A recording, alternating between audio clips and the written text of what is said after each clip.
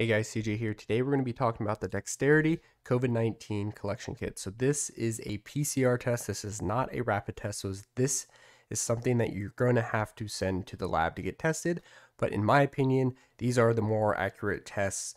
Personally, I feel that I get better results from the PCR test rather than a rapid test. Now, I'm not saying rapid tests are bad or inaccurate. I'm just saying I prefer PCR tests. This one is FDA authorized, which is great. But this one is different from your standard COVID test. There is no swabbing that goes along with this test. This is simply just saliva test. So we'll open it up, we'll unbox it, we'll do the test, and then I got to go to FedEx and ship it the same day. Make sure you ship it the same day with FedEx. Don't drop it off on a Saturday or Sunday.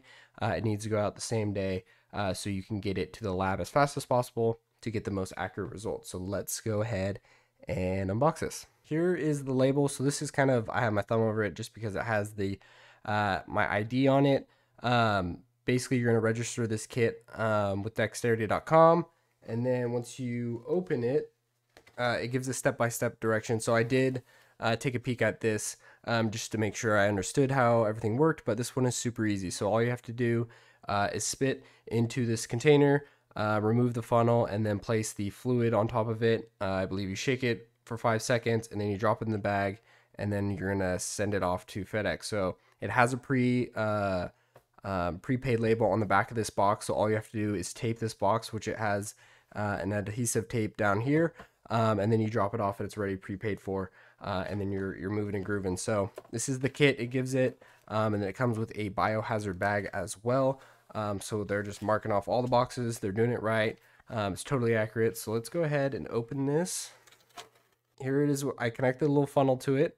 So you're going to spit basically all the way up to here. It does seem like it's a lot of spit, but it's kind of beveled at the bottom, so hopefully it's not as much. And then this is the fluid container that you will twist back on top of it, and then that will be your cap basically, and you'll place it in the biohazard bag. So let's get to spitting, I guess. All right, pretty gross, but I didn't really count the bubbles. I just counted the spit itself. So I'm going to take this off here.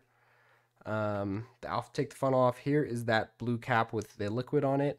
We're just going to twist it on here. It should break the seal. So the fluid did go on there. I'm going to shake it for 5 seconds. As you can tell, it's now a different color. It was a blue liquid.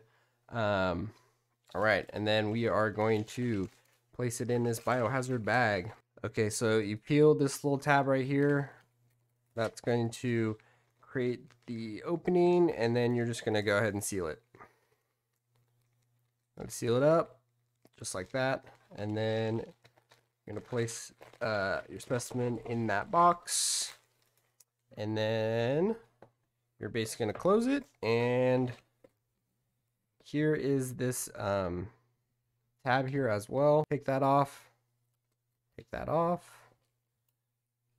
then I'll go ahead and close it, and off to FedEx we go. So super easy, no cotton swab, no pain.